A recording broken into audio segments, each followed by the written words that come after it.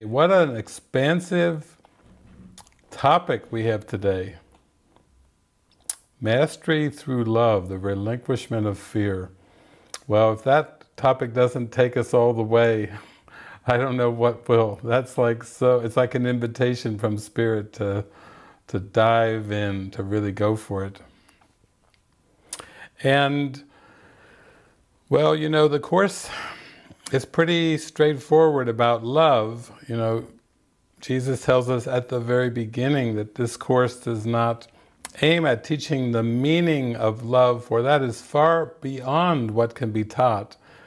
It does aim at removing the obstacles to the awareness of love's presence. And so when I first read that, I allowed myself to let go of trying to understand love, or trying to somehow bring love into the world of concepts and think that even though we call many things love in this world,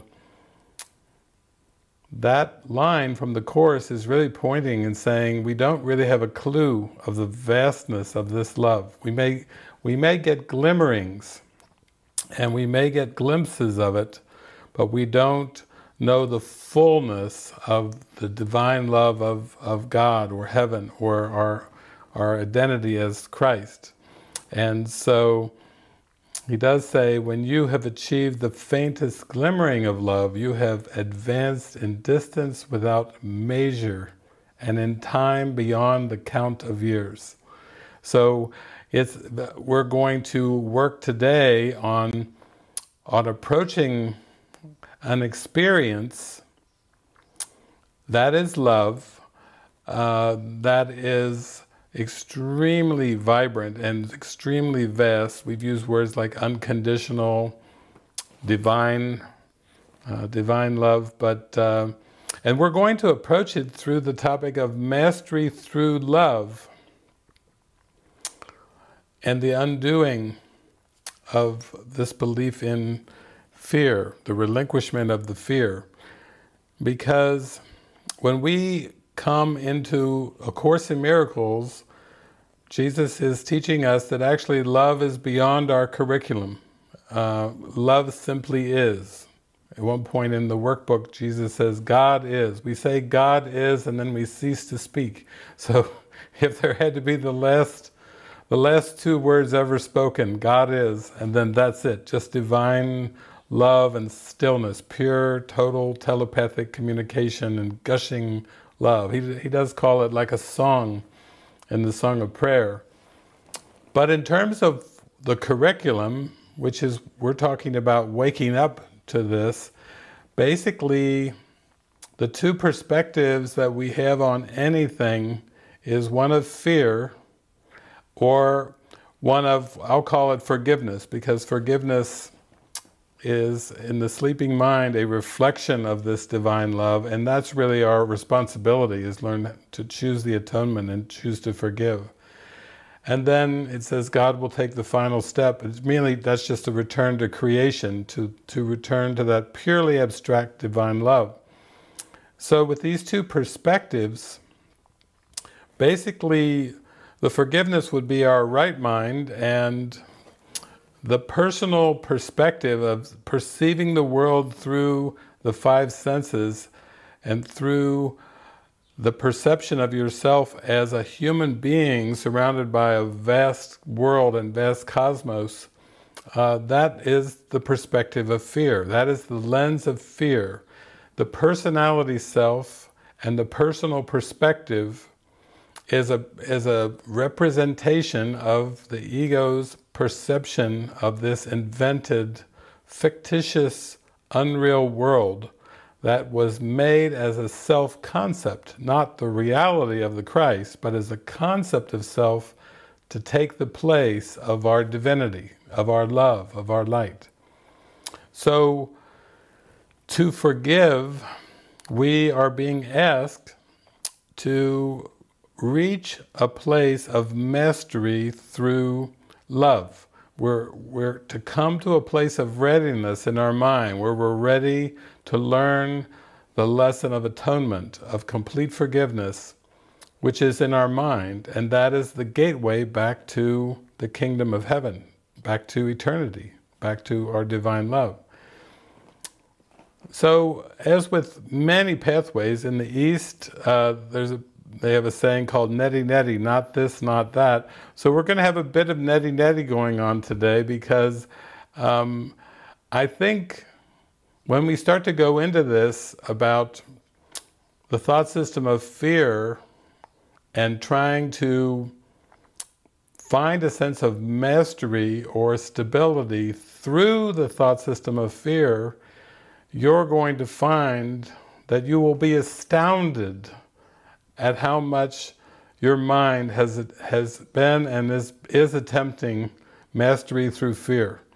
You will be astounded to look at this idea that, oh my gosh, I'm addicted to mastery through fear, and no wonder this topic draws me, mastery through love, because that is the complete opposite of mastery through fear.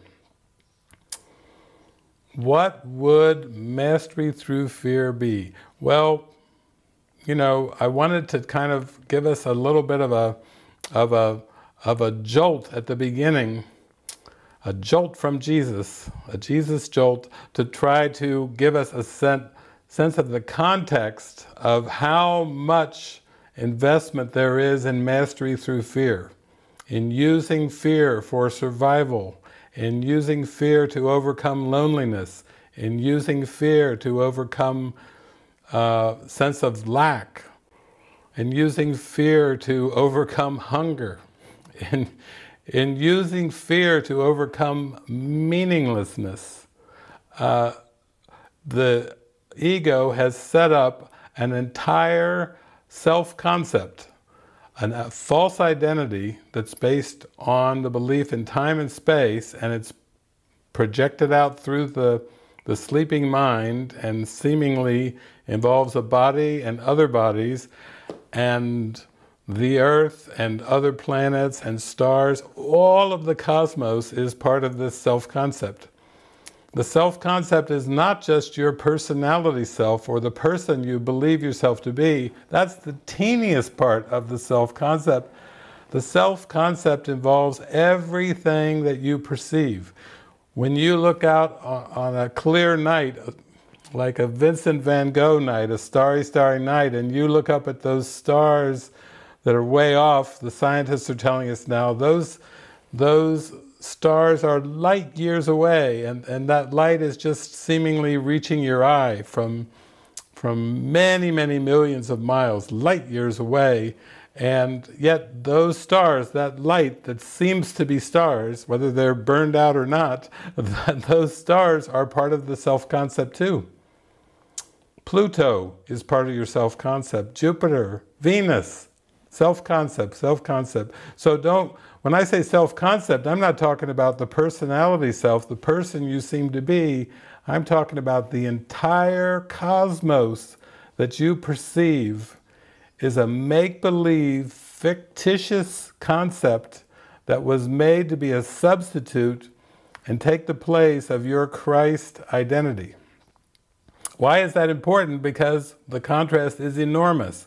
The actual light of Christ, the vision of Christ, which we're coming to through all this mind training and working the course and doing all these exercises and transferring the training, all just to come to the vision of Christ, is something that, it's like a new lens that replaces the way that we look at the world through the ego with Christ's vision, and eventually we see our brothers, our sisters, ourself as pure light, and we have this expansive self-realization or self-awareness of who we really are.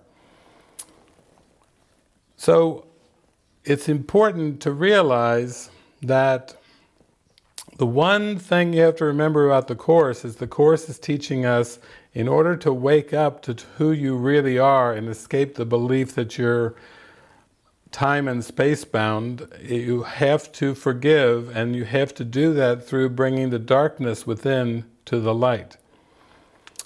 We're also told that when the mind believed it had separated from God, a traumatic, horrific experience, in fact, Jesus says, into eternity where all is one, there crept a tiny, mad idea at which the Son of God remembered not to laugh. So that's the Adam and Eve version of the Course. No snakes, no men, no women, but still taking a tiny puff of an idea that you could be separate from God and taking it serious and forgetting to laugh at it. That's what this whole awakening is about now, is coming back to that gentle laughter of seeing that that's impossible to separate in that way. So, now for the Jesus jolt. The Jesus jolt is that everything that's perceived through the five senses, everything that you perceive, without exception, is a block to the awareness of love, is a block to the awareness of truth. You know, when I grew up, they had all kinds of sayings, you know, only God can make a tree. Well, I finally discovered that God didn't make trees. God didn't make no little green apple. You know, God didn't make anything of this world. This time-space cosmos is a projection of the ego. And so most of us were raised with Genesis in the Bible. God created the heavens and the earth. Well, at least Genesis was half right. Let's give it some credit there. God did create the heavens. And the ego projected everything else. And that's where the problem is. That's where the fall from grace and all the difficulties that you've been writing in. Some of you have been writing in questions to me here, so I'm glad you did. I'll try to get to some of those as well.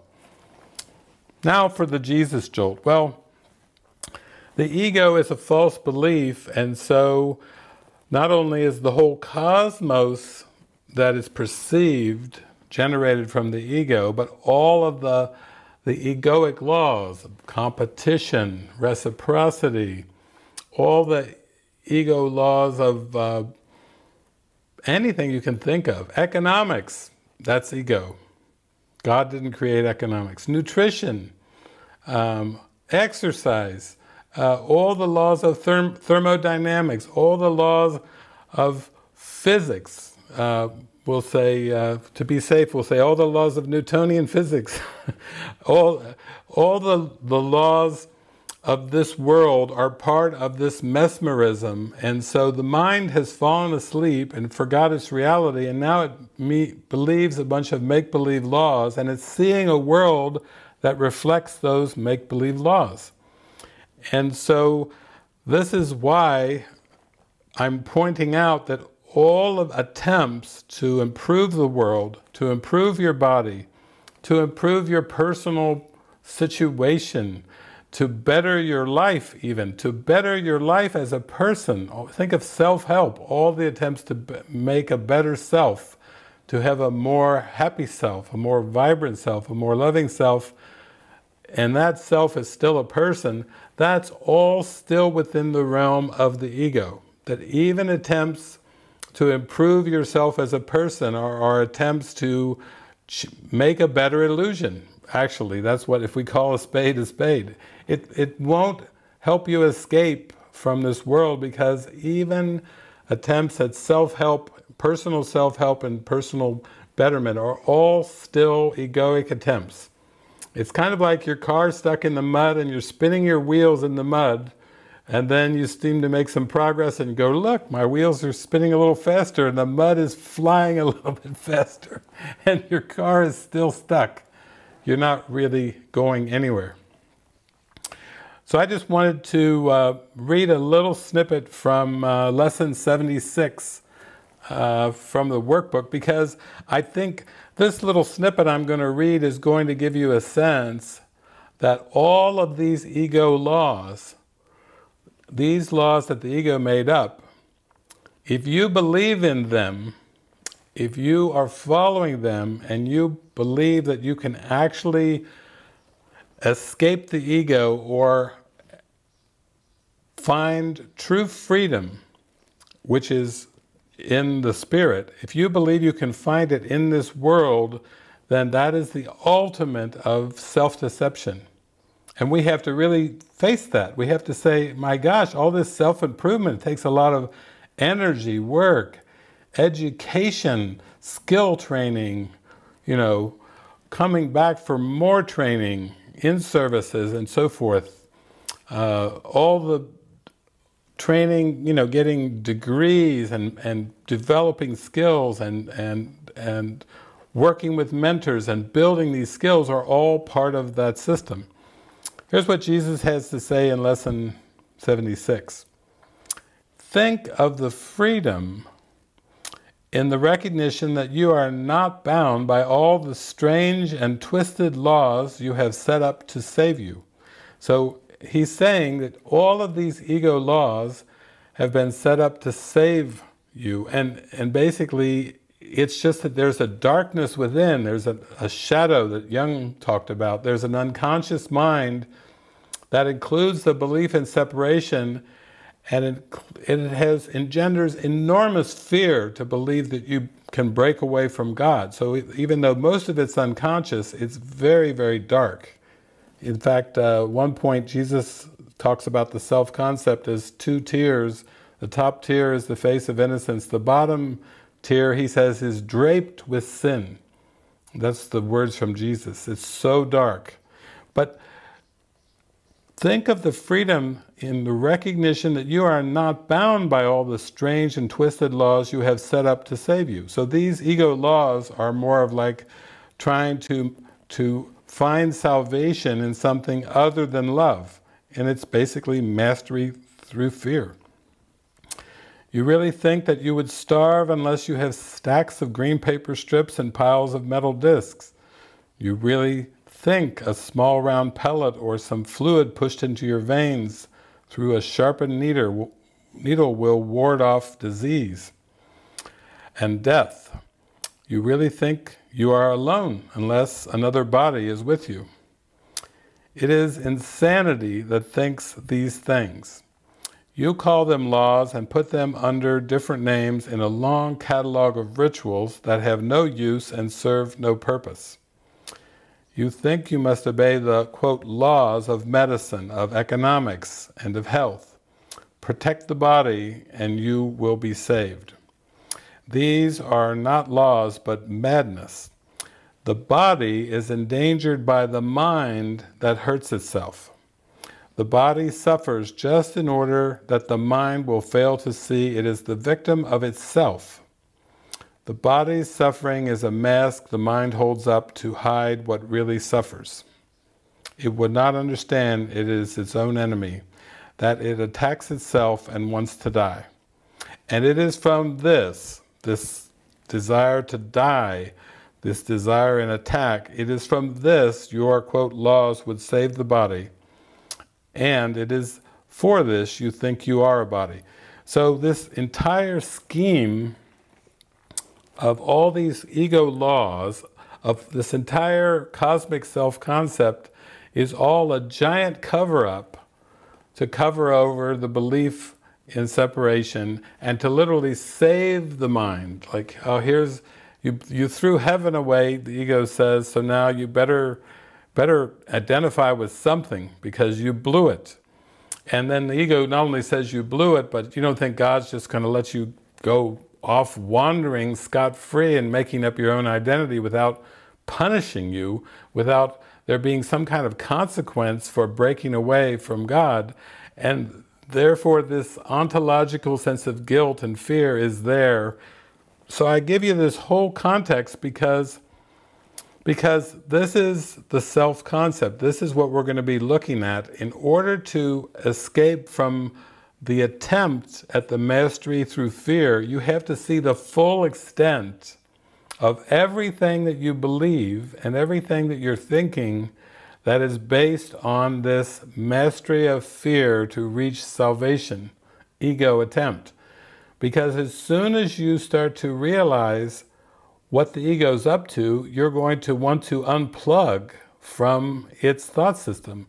You're not going to want to keep feeding it. You're not going to keep want to believing in these make-believe fictitious laws and its make-believe fictitious world when your whole purpose is to wake up from these crazy laws and wake up from this world.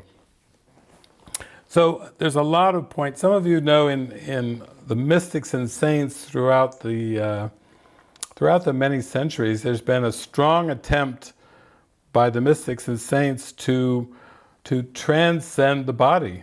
And Jesus, in different ways, says that in the Course.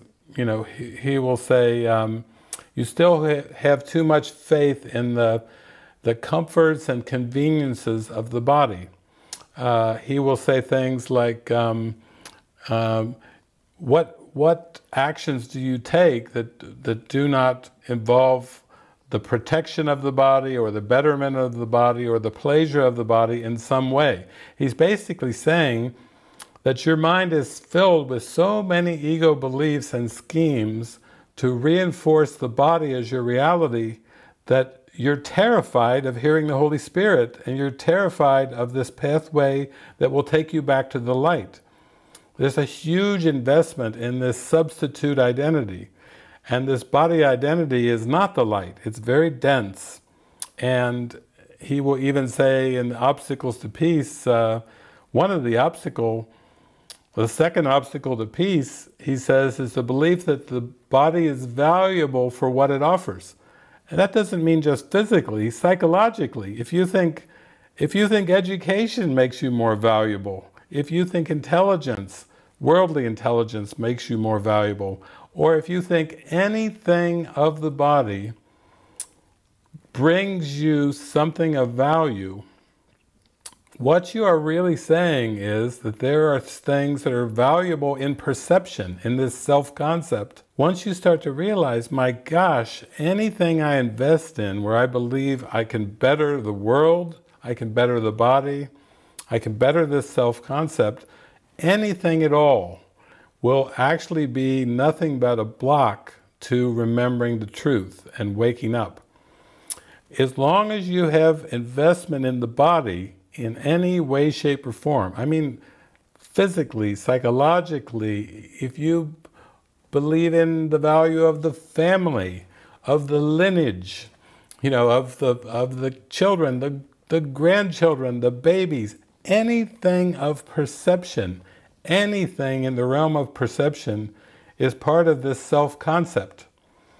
There's a great line in the Course where Jesus says, nothing so blinding as perception of form.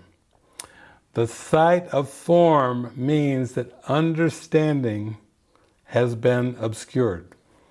I'm just going to repeat that because it's so profound. That absolutely nothing so blinding as perception of form. The sight of form means that understanding has been obscured. And then the goal of the curriculum, regardless of the form you choose, is know thyself. There is nothing else. Know thyself as the Christ. The ancient Greeks called it know thyself. That was that was coming to truth, coming to the oneness.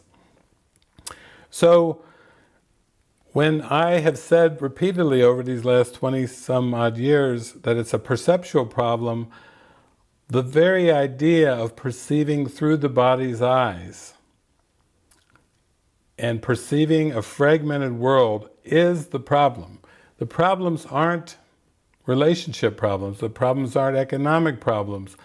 The problems aren't problems of disease or environmental problems. The problems are not of an interpersonal nature.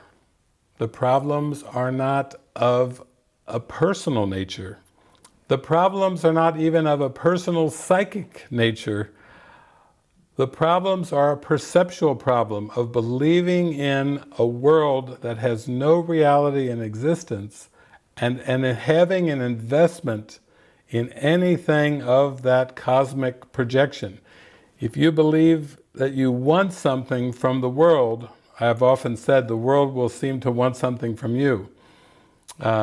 when people say, well, you know, I have trouble with society and the rules of society.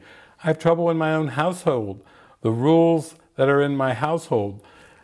I have trouble with the laws and the rituals and the rules of this world. Well, they came from the ego, and as long as you believe in any aspect of the cosmos, you're saying that you want those limitations. These are all limiting laws.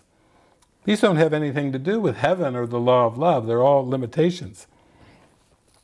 Now let's have one more aspect of this Jesus jolt, because I'm trying to expose here what is mastery through fear. Because how are you going to relinquish fear if you're still attracted to it? Talk about schizophrenic. Why would you want to relinquish something that you still are attracted to and you still find valuable? You know, Jesus is like saying to us, it's okay, you can let it go. And you've got your fist clenched around something, and Jesus says, please let it go. You want to be happy, right? Yeah. You want to be peaceful, yeah. And okay, why is your fist still clenched? Why are you still clinging to these make-believe fictitious laws that God didn't even create, and they're bringing you hurt and havoc? They're depressing you. They're making you feel pain and suffering, and you've got your fist so tightly clenched. He's like saying, please, can you give me one finger at least? Open up your fist a little bit and let's loosen this up. So let's jump ahead to chapter 20, because I thought we all need a good Jesus jolt before we get into this mastery of love talk. You know, we really have to understand, first of all, how invested am I in fear? And if I am super invested in fear, and maybe I've forgotten that, maybe I think, you know, I'm just a human being. I'm only human, born to make mistakes, and you know, I'm doing the best I can and everything, and okay, I might have a few crazy things going on in my mind, but I'm not like a major addict or anything like this. And you know, I have some fear. I get some fear, comes up every once in a while, but it's not like it's like total fear. I'm not like psychotic and just totally overwhelmed by fear. So let's look at some of the subtleties of what this mastery through fear is about. I remember the first time I read this section, I was reading it in a course group, and you should have seen the looks on the people around me. They were looking at me like I was from another planet, like, who wrote this? And what are you talking about? And you can't be serious. He's not serious, right? He's just joking here. What can't he possibly be serious? But it starts off with a very nice title, The Gift of Lilies. Some of you want to follow along. It's from chapter, looks like 20, The Gift of Lilies. Look upon all the trinkets made to hang upon the body, or to cover it, or for its use. Okay, he's talking about some jewelry, hang upon the body, maybe a hat, scarf, or to cover it. Okay, he's talking about clothes, shoes. Okay, all right. Okay, look upon all the trinkets made to hang upon the body, or to cover it, or for its use. See all the useless things made for its eyes to see. Oh wow, that's a lot. How many useless things have my body's eyes seen in 61 years? I can't even count that high. How many images have I got? Okay. Think on the many offerings made for its pleasure. Going out to eat, sex, watching a beautiful sunset. You know, just imagine, think on the many offerings made for its pleasure, the body's pleasure. And remember, all these were made to make seem lovely what you hate. You mean every single offering that I've ever perceived in these 61 years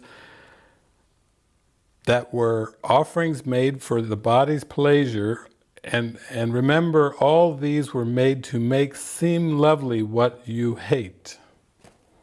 What I hate? You're saying that I hate my body? Some of you can relate to it a little bit, but that seems like pretty strong to make seem lovely what you hate. That basically this false identity contains a lot of fear and a lot of guilt and a lot of anger and a lot of hatred, and it's going on in the mind, and then the mind is using the body and all these trinkets and all these other things of time and space as a giant distractive device to what? To face the self-hatred that's in the mind, to face the unconscious mind. It's like a giant hologram, to use the Star Trek term. It's a giant distractive device to distract the mind away from be still and know that I'm God. It's a giant distractive device to keep from releasing darkness, exposing darkness, letting it up, letting it out, and healing, coming to true healing. Would you employ this hated thing to draw your brother to you and to attract his body's eyes? Wow. Would I employ the body, this hated thing, to draw your brother to you and to attract his body's eyes? Learn you but offer him a crown of thorns, not recognizing it for what it is, and trying to justify your own interpretation of its value by his acceptance. Yet still the gift proclaims his worthlessness to you, as his acceptance and delight acknowledges the lack of value he places on himself.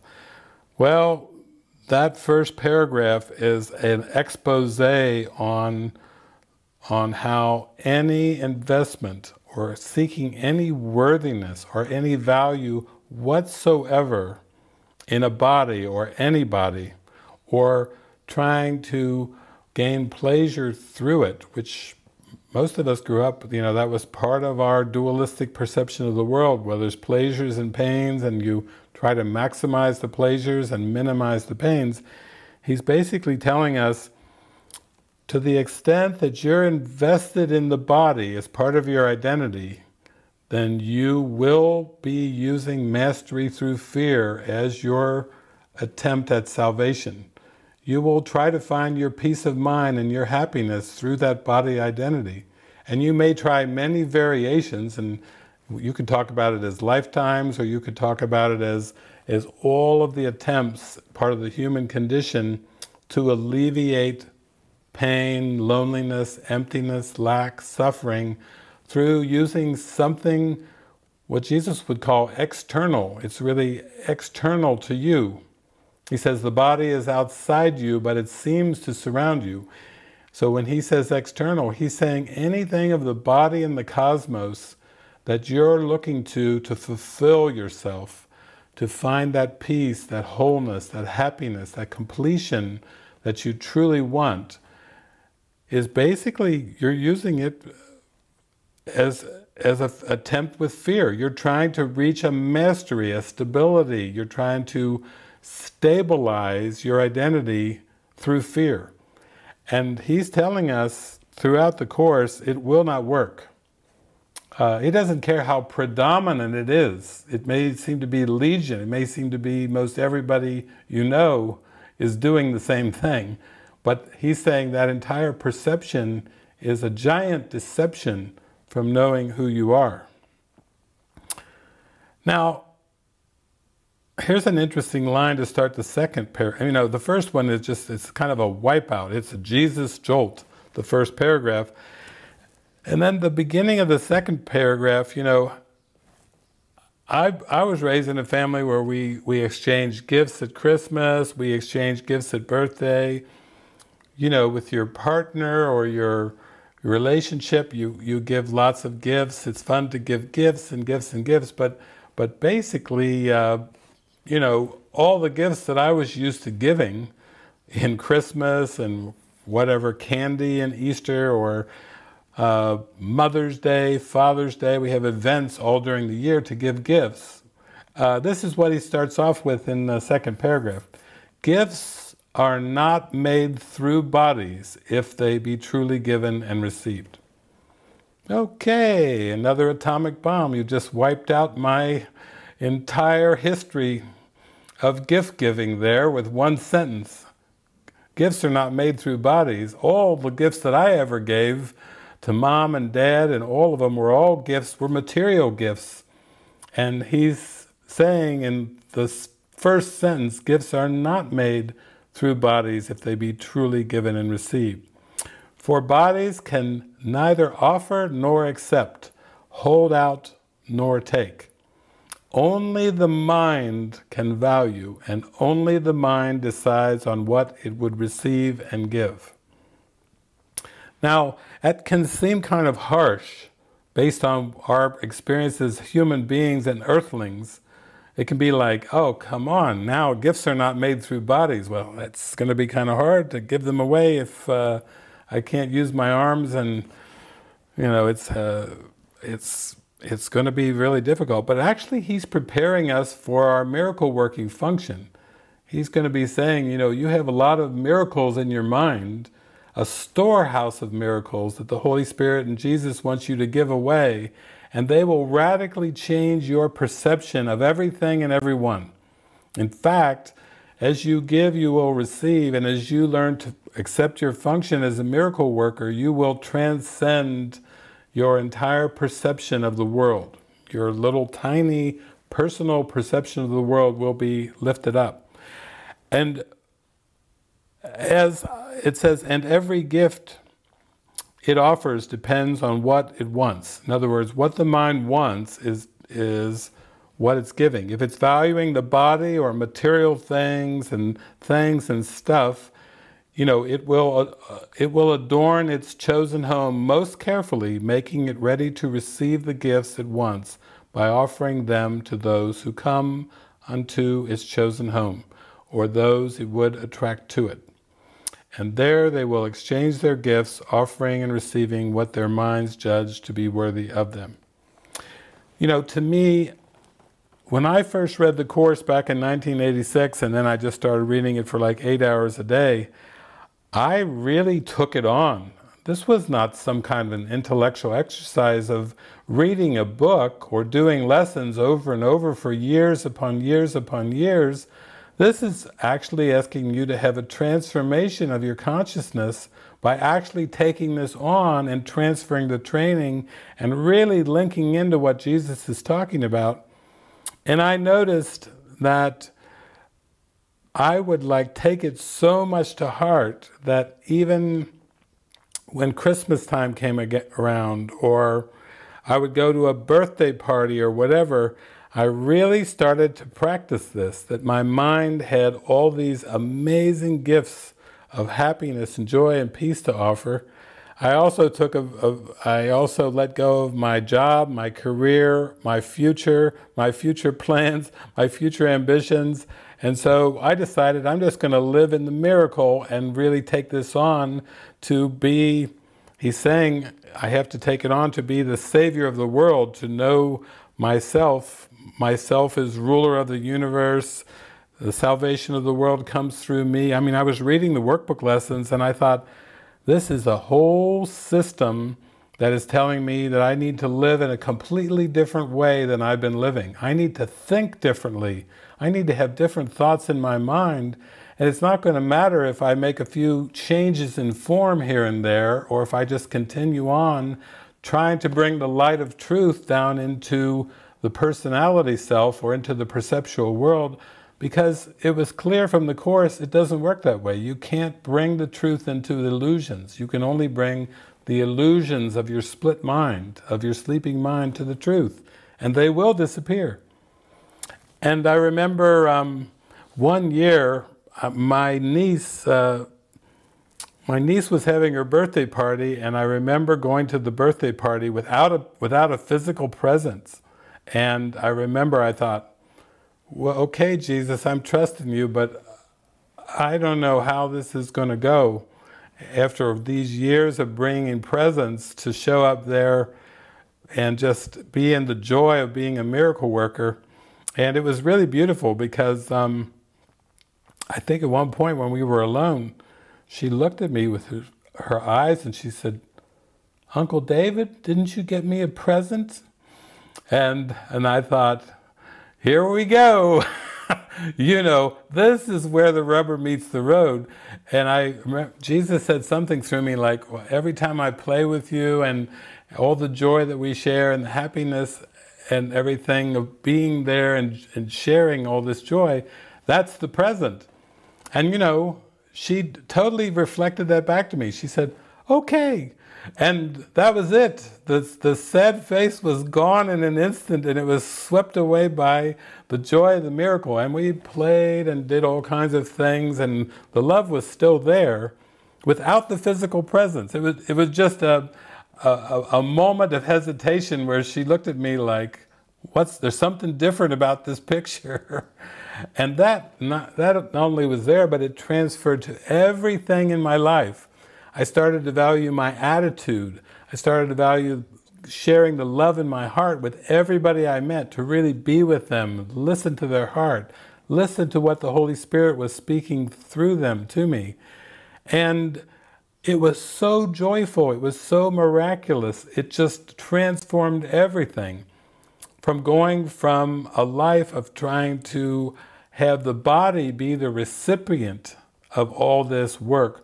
Why do you work careers and jobs except to earn money for houses and cars and clothes and stuff and more stuff and more stuff? And Jesus was saying, listen, you've got to release the value you place in that body. I'll use your body to speak through it. I'll take you. He took me speaking these ideas to 6 continents and on many, 40-some countries and on and around. But all it was me allowing the Spirit to use the body just as a communication device and not as an end in and of itself. In other words, to the ego, the body is your home. It's your identity.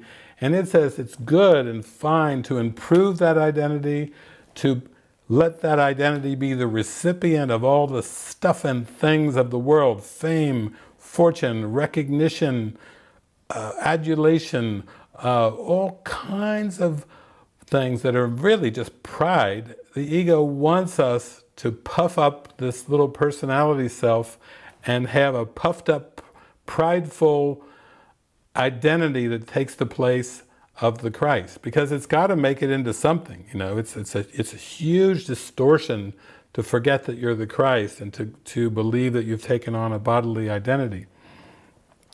So I just went through that paragraph and a little bit of the second one there to give you an idea of how different this pathway is from what we would call conventionally living. Make the best of it on planet Earth. This is a radical departure from make the best of it on planet Earth, because make the best of it on planet Earth involves the body being the end, not the means.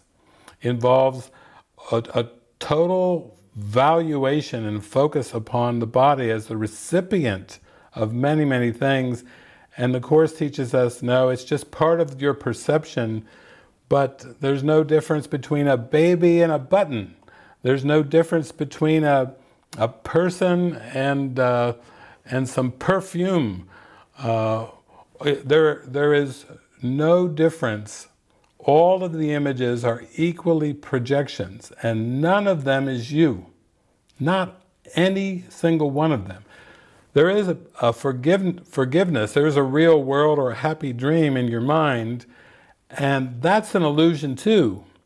But when you find this illusion in your mind, it's the one illusion that takes you out of all the rest. It's the one illusion, forgiveness, that cures your identity confusion of thinking you're human and you're flesh. It takes you back so far toward the light that it's literally the forgiven world and the happy dream are actually the gateway to heaven, the gateway to nirvana. Now, what does this have to do with mastery through love? Well, the Course is so simple because everything that the Course teaches is about forgiveness. Everything teaches to bring it all back to your mind. You know, In lesson 132, Jesus says, there is no world apart from what you think. In other words, you have a powerful mind. If you think egoic thoughts and hold on to egoic beliefs, you will have a perceptual hallucination that will convince you that you are something that you are not. And that how powerful is that mind? Lesson 152, the power of decision is my own. He says, you may think that's kind of extreme, but everything you perceive in the cosmos, and I mean throughout all of history of the cosmos, Hitler, Mussolini, everything you've ever perceived, the Stone Age is from your mind. You know, everything in the entire cosmos is a projection of this one mind, this sleeping mind. And it has not left its source. It's still in the sleeping mind that thought it up. It's not really out there. And the only way to turn things around, as Byron Katie would say, turn it around, is you need mind training. There has to be lots and lots of mind training to reach this state of mind, this forgiveness. And so, how fantastic that we have an opportunity to go for forgiveness together and actually go for mastery through love. That's what forgiveness is mastery through love. It's letting the power and the strength of the Holy Spirit solve every problem that you perceive.